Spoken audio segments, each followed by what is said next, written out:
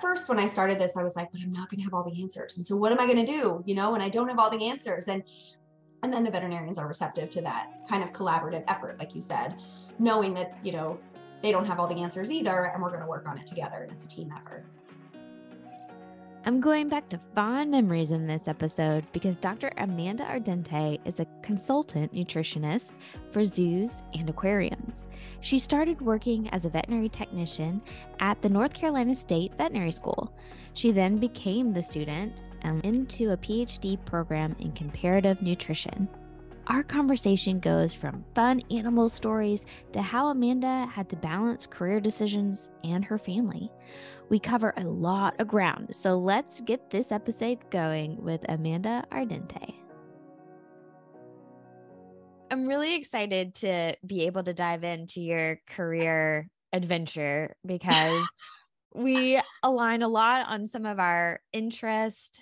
I still remember standing in my trailer in Auburn, which if anybody out there who went to Auburn, you understand, you live in trailers, it's just the way. This is the way.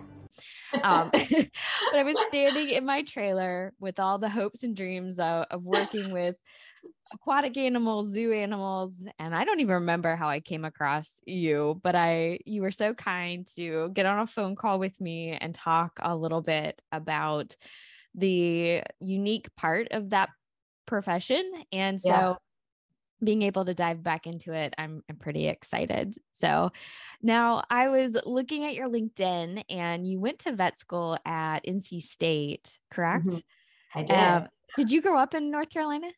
I did not. No, I grew up outside of Philadelphia. Okay. Yeah. But I moved to North Carolina with the intent of maybe going to vet school someday. And I was a technician at the time and knew that I didn't want to spend as much money as it costs to go to Penn. Yeah. And maybe wanted a more reasonable tuition and to get residency in the state. So I kind of looked around at the closest in proximity and picked North Carolina as the place that I was going to go. So yeah. Very nice. So you were being strategic there. Now, did you know early on, when did you know that you wanted to get into veterinary medicine? I'm one of those that has the kindergarten document. Yeah. With veterinarian written out, poorly spelled. But yeah, I never wanted to do anything else.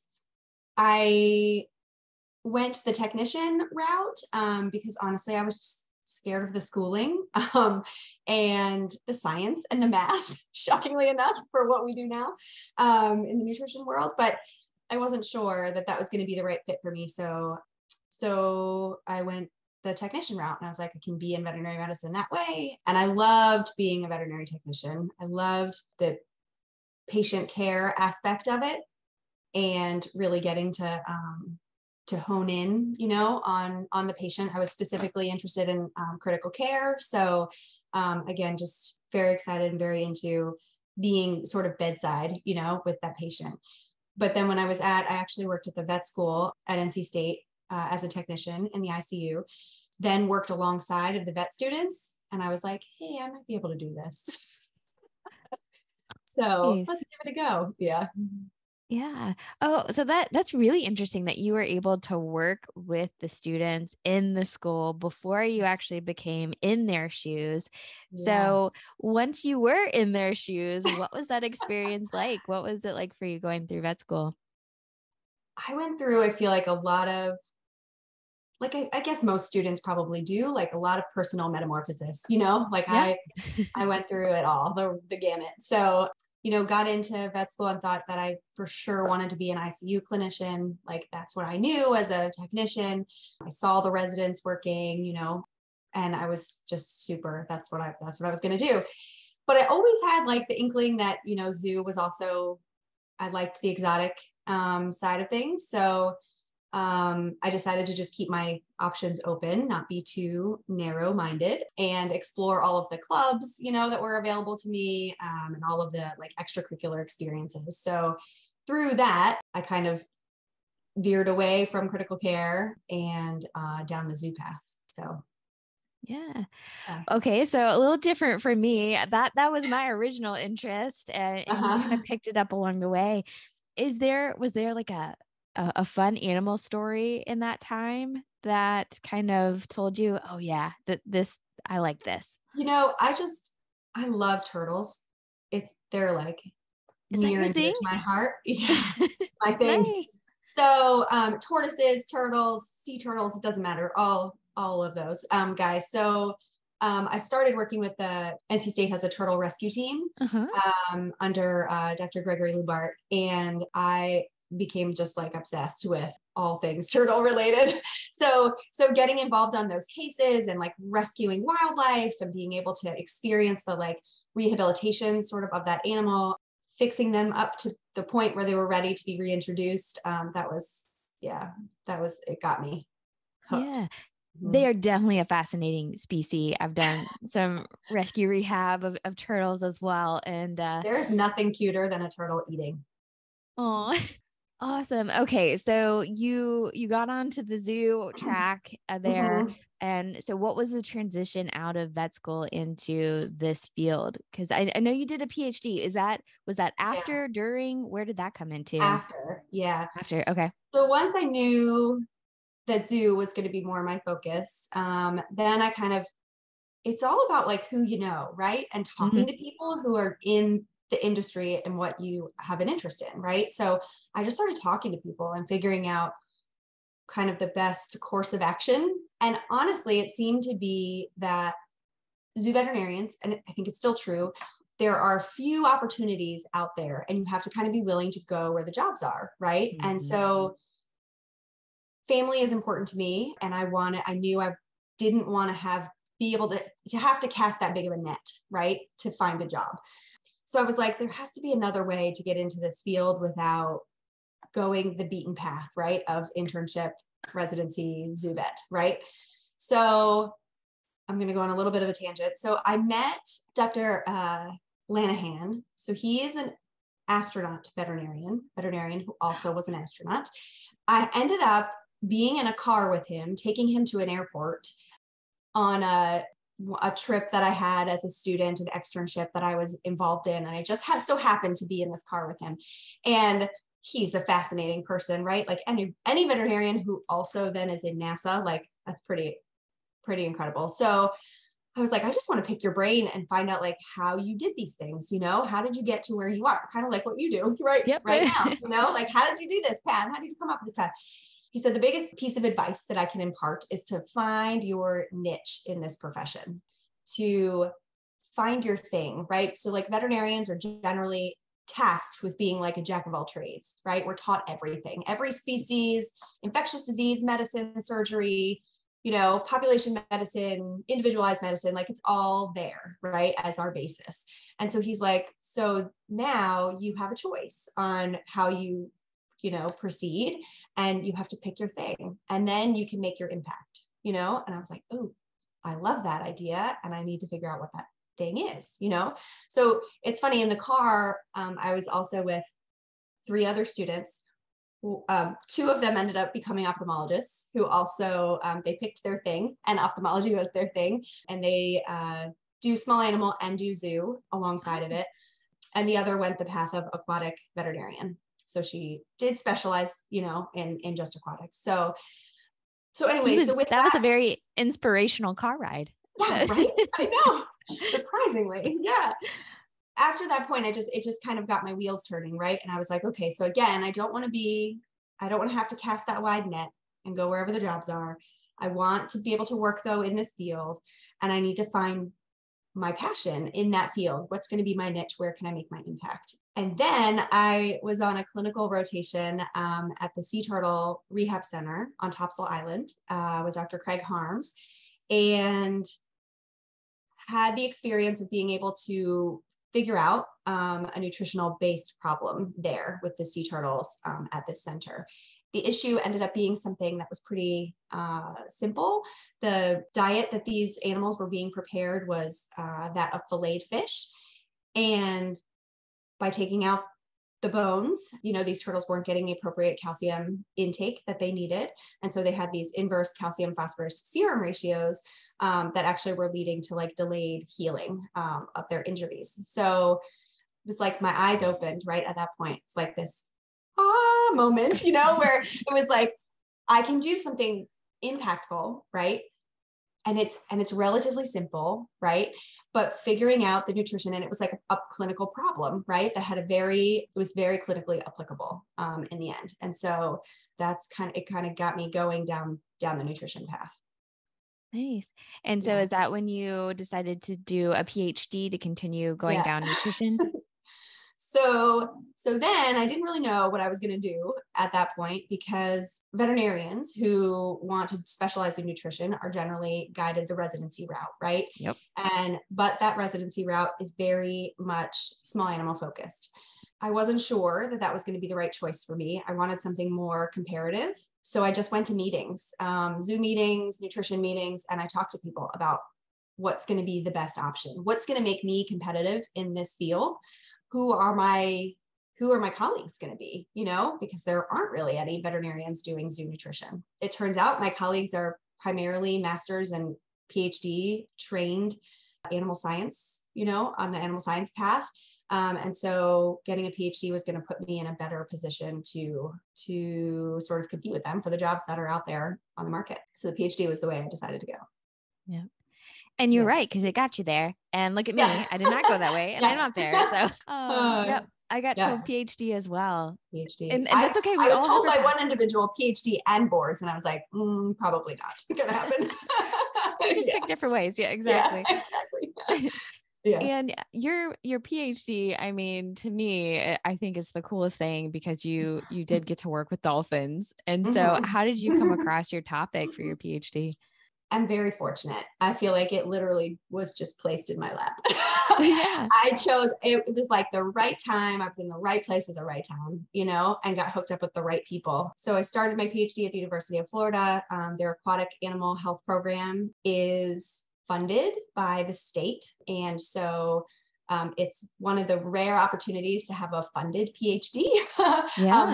A stipend.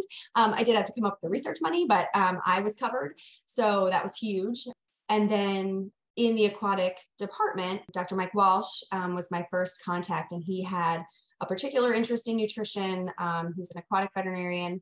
I, met with him literally on my first day of the PhD program. And right then and there, he called the veterinarian at the Navy and started talking to him about, I have this PhD student sitting here in front of me. She's interested in nutrition. We've been talking about nutrition things. Let's make this happen, and that was the first step, and everybody bit. And it was, again, kind of right time, right people. Yeah. I have this PhD student, give her something to do, please. No. Yeah, exactly. Please. Exactly. And then I needed to convince the nutritionist at Florida to be my person, to be my primary mentor, because I needed to be guided by a nutritionist, right? And so Richard Hill is the nutritionist at UF, and he is hard to win over, especially because his focus is not aquatics. So I did a lot of persuading, but eventually got him to bite. And I think he's pretty happy that he did. So. Oh, that's really cool. So what was so you were working with the Navy on a nutrition project for dolphins. Can you tell us a little bit about it? So dolphins under human care tend to develop a kind of kidney stone that dolphins in the wild, or free-ranging dolphins, tend not to develop as readily. So as you know, a lot of kidney stones, urolithiasis, all of that is largely diet-based. There's a diet foundation, to that problem. My investigation was into what's different between the diet that they're eating in the wild versus the diet that we are feeding them under human care. And is there a connection between that diet and the development of these stones? I like that. When I was working in the zoo nutrition world, I was going through a residency that was focused on cats and dogs primarily, but there are a lot of comparative pieces to it. It is, it's really exciting to, have it's like a puzzle, right? You're It trying to is fit the totally puzzle a puzzle. together. It's very exciting. Mhm. Yeah. Yeah. Yeah. Well, very cool. So now you're a consultant and you get to work Mhm. with all sorts of zoos and aquariums across Mhm. at least the country. I'm sure internationally you've been able to help some different zoos as well. Going back to there are not very many veterinarians in this space.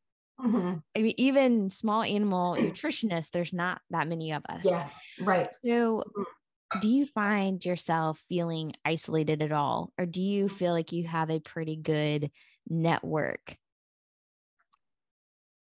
I think because the zoo nutrition community is so small, I've been able to network with those individuals, again, at meetings, different courses that I've taken in my postdoc at Disney.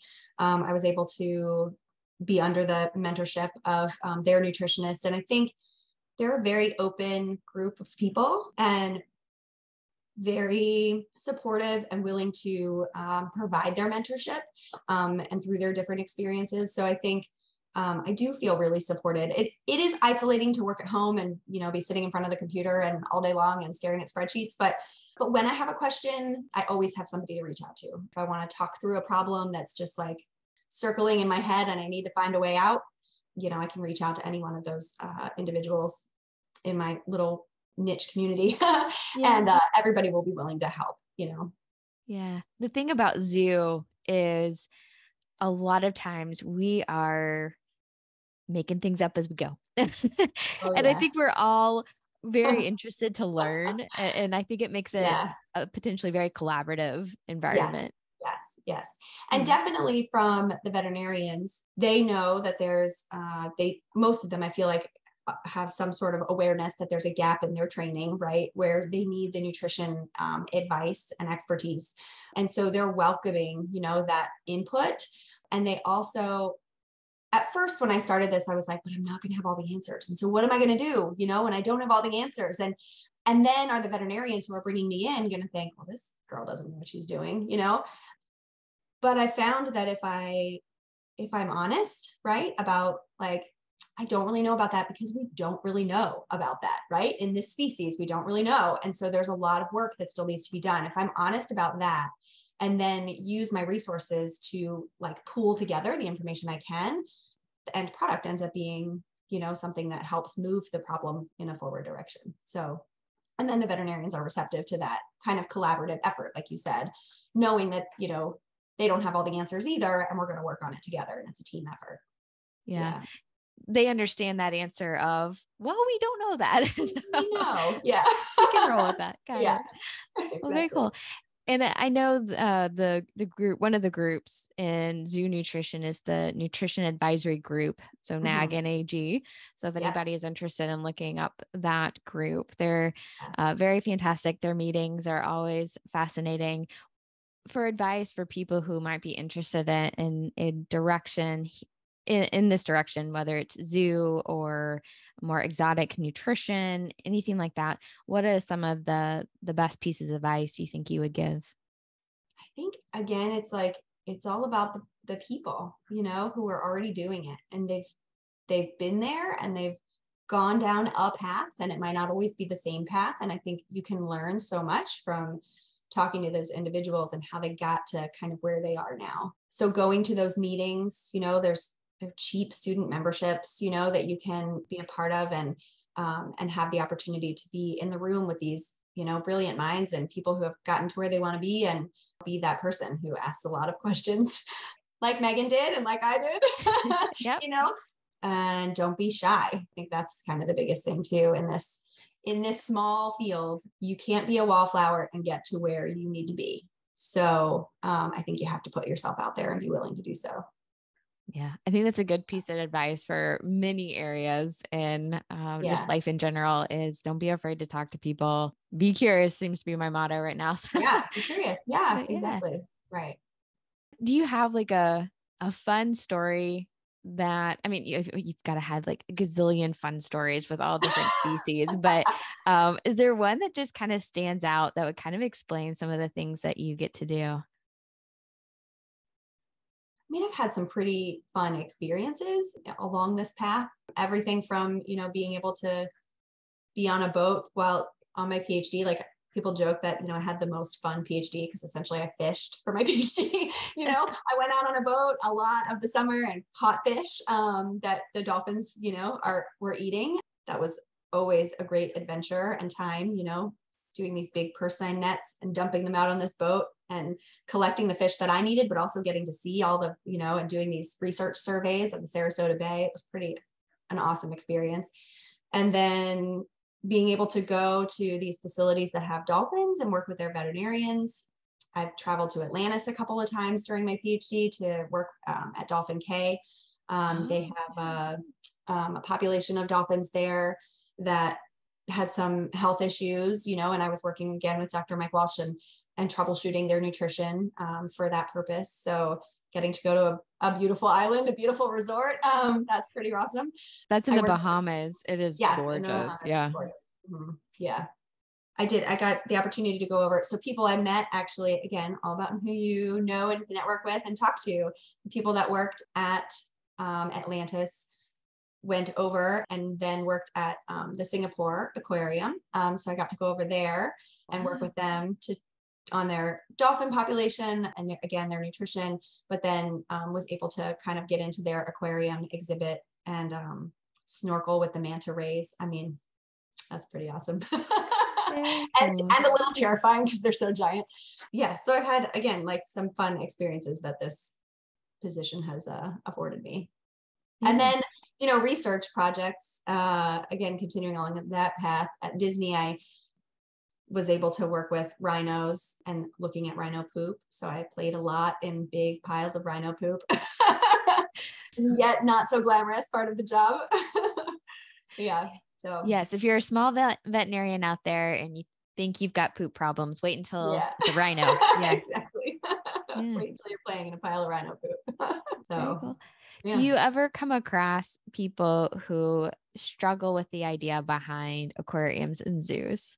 I think being a zoo vet, you get a very unique perspective into the world of these animals and especially in captivity. So do you get a lot of those types of concerns and questions, and how do you respond? That's a good one. It's a hard, I know. It's real hard. Yes. So I would say I thankfully, because I'm on the sort of back end and I, work with the teams that are actually on site, they're having to deal with these questions a whole lot more than I am. So, but I think these animals, we are so fortunate to be able to have them, to be able to learn from them, observe them. I know my kids have seen things that they would never be able to see, right? In probably their lifetime, some of these animals that they've gotten to experience. And I think that that's invaluable for connecting us who are so far removed from our natural world with the natural world that's really out there, right? I think without them, there would be an even bigger disconnect between, us and all of the other beings that inhabit this planet. And so I think they have a place, right? And the people that are working at these facilities, I know there's a lot of controversy out there about our intent and all of that. And across the board, everyone's heart is in the right place, right? For these animals, that are working in a reputable aquarium or zoo, everybody is out for the best interest of that animal, for the individual animal and the long-term health and welfare of that individual.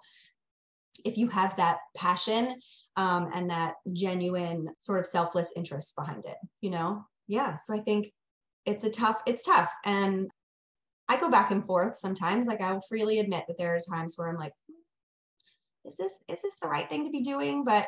Or should we have the bigger species in these exhibits? But again, I think in the end, probably some of these species aren't going to be around for a long time, right? And again, my kids are probably never going to, I don't know, potentially never see a black rhino, right, in the wild. And so if they get to appreciate and experience this amazing species, I don't know, I think it's a pretty special thing. I have seen people get just as connected and close and emotionally attached to these animals as I have with cats and dogs. Oh, 100%. So yes, I think for me, a lot of my interest too, I think, was I did have such a heart and a curiosity around nature.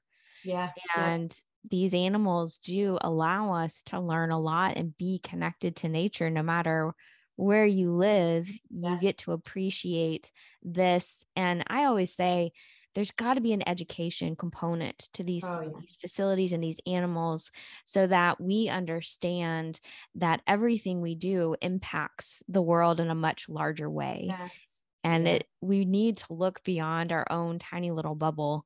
And Mhm. I think are a constant reminder, at least it always was for me, and just Yeah. how amazing these creatures are. Right. Yep. Yeah. But the world is bigger than just our bubble. Yeah. Yeah. And we Mhm. need to be reminded that a lot, Yeah. Uh-huh. Especially especially now, right? today when we're Yeah. stuck. Yep. Yeah. Inside. Yeah.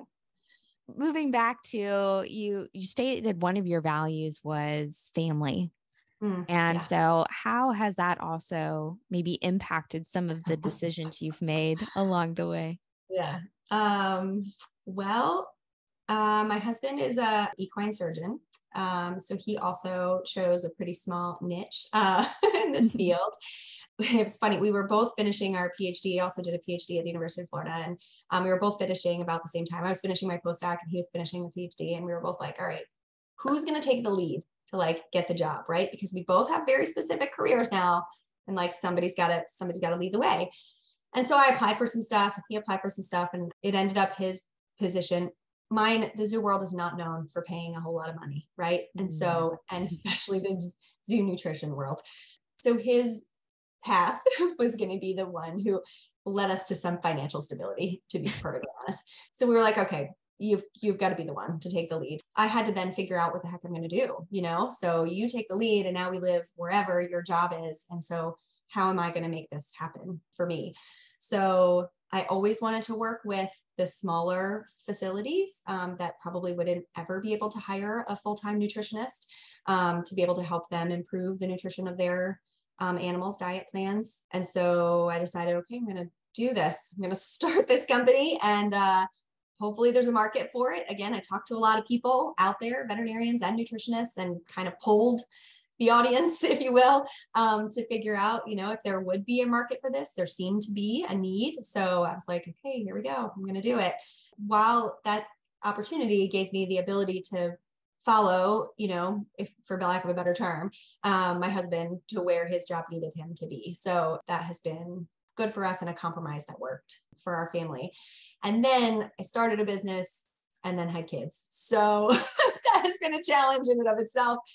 I had a late start to the game of veterinary medicine. I was a technician, remember, for a little bit. And so I worked in the field for just 3 years before I even started vet school. And so I started everything kind of later, and then vet school plus an internship plus a PhD, so it takes up your life. And eventually I was like, okay, well, clock's a ticking. We got to get moving with the family if we want to go. So it all had to kind of happen at once, and we just embraced the chaos sort of and made it happen. So yeah, so the 2 kids have been a blessing to both, my husband and I, and then again, the ability to have a job that's remote, has the flexibility, has allowed me to kind of be able to manage both as well as I can. Some Yeah. days is good and some days not so good. But Well, I mean, you're very entrepreneurial. I don't know if you would consider it that way, because I just talked with you, and I don't know if yeah. you would take credit for it, but Uh-huh. I really believe you are. And so, this has come up a couple of times with some people I've talked to about being a woman in this profession, and it does take a lot of time, and it can be very stressful. Mm-hmm. And, people have had to decide, do I push the ideas of family back? Yeah. Do you have any recommendations for other people in just veterinary profession in general Yeah. around family and trying to find values and make decisions with their career? That is so difficult. And I think it's so individual and personal. Yeah. For me, I wasn't sure I even wanted a family. So it wasn't that wasn't a driving force for me, at least early on, in my career. And so I let the career be the guide, for how my life was going to go for a while, until again, it sort of the pressure came on of time. And I was like, okay, this is either going to happen or it's not. And so, we need to make some concessions if we want this to work. So I think making that choice is just, it's really hard. And it puts women, like right now, what, 80% or some odd of women or veterinarians are women right now. Like we predominate, and so it has to be a part of the conversation as we continue along the vet school path. And when you're making those decisions about internship or residency, PhD, like it all takes time. And, I know some women who were able to have children during their PhD, a couple during their residency. And I think, that's where having the support of your family extended and your, significant other is essential, to be able to make that happen, to do both, things at the same time. So I really wanted to, grow my business, but I also need to take the realistic perspective that I'm a mom and that's important to me, and being there for my kids is important to me. And so as much as I want to push and grow, there's a realistic timeline, that I have to do that within. And so I think that's been hard for me, who, a driven person who is passionate about what I do, to have to like pull in the reins a little bit and have a more realistic view of my life as a whole, right? Because it's a whole picture, and how are all these puzzle pieces going to fit together? So yeah, I'm not sure that gave anybody any advice, but no, that was just perfect. know you're not alone in trying to make decisions, That is one thing. You're not alone. To look at it holistically, career is just part of our lives. It's very important part. It's a big part, but it's not the only part. And so I think incorporating everything when we're making decisions is important. Yeah. And I'd like to add too that yes, having family support is important, but so is having friends and colleagues support us too. So I think, 100%. That's another thing that, absolutely. Even if you are someone who doesn't want a family or, children or whatnot, we need each other. We need to support each other and lift each other up and continue pushing each other in positive directions, Yeah. Absolutely. I think there's a real tendency for everybody, but especially in this, little world, for us to judge others and their paths that they've chosen, and then look at maybe how that might be impacting us or our life, and if that's making our life more difficult, because of X, Y, and Z. And I think remembering that person has a story, and is a person with their own set of values, and respecting each other enough to give that space. Absolutely. Well, I want to make sure that everybody knows who would come to you. Like, who are your people? So if somebody needed help, what kind of help do you provide? Could it also be maybe a cat dog veterinarian, but a lizard walks in? Or oh yeah, for sure. Yeah. Who can call you? So I tend to work more with veterinarians, and again, like zoos and aquariums tend to be my focus, but I've worked with pet owners of exotic animals, pet owners of dogs and cats as well, potbelly pigs, like they're all of the species, right? It's a comparative nutrition consultancy. So I can kind of take it all. I would, if it's a pet owner, I would encourage you to have your veterinarian in on this process, because it all relates, back to each other. The diet and the health of the animal are all, again, interrelated. So it's important that that person and I are on the same page, but I'm happy to work with pet owners themselves as well. I've worked with universities, who've reached out, like their zoo and wildlife department has reached out, small zoos, backyard zoos, larger facilities, it's I kind of run the gamut. Yeah. And I think we talked about this. I definitely see a growing interest in having pets of different species. So I'm sure veterinarians will appreciate knowing that they have resources when something a little bit different walks in the door. So yes. Yes, for sure. Well, fantastic. So just reach you on your website? Yeah. Okay. Yep. The website's a good spot. Provides my phone number. There are forms that you can fill out there to provide more of the diet history and animal history. And then always, you can contact me via email on that website. Fantastic. Well, I'll make sure to link all of that in the description below so people know how to reach out to you. So Awesome. Final 4 questions. I'll give you a moment to breathe just before, these are hard pressing questions. All right. So the first one is, what is something that people get wrong about you? Oh, I have a very extroverted side, but I also really enjoy my time and I do have an introverted side. And so I think, how do you put it? Like the term, like the being on, I'm pretty good at like being on when I need to be on, but then I do need that downtime and breather time to kind of regroup. I'm a bit of a mix between the introvert and extrovert. I think they call it ambivert. I'm the same way. Oh, I like that word. Yeah. It's kind of cool. Yeah. Yeah. Nice. Totally get that one. Mm-hmm. All right. And what is maybe a hidden skill or interest that you may have? Oh, interest, I guess. I really enjoy being active, working out, running, and like cross training sort of classes, being outside in general, hiking, mountain biking. We're very an outdoorsy family. So brilliant and active family. Get the whole rounded there. And what's something on your bucket list? Oh, I'm going to say this and I'm getting ready. I don't know. Yeah, get ready. So I've always wanted to go on one of those shark dives off of Cape Town, South Africa, like diving with great white sharks. Like that's on the bucket list, like in a cage. Oh yeah. Nice. Mm-hmm. Although now I'm like more fearful than I used to be. Like as you age, I think you tend to like think about these things and you're like, is that the smartest move? That's really smart. So yeah.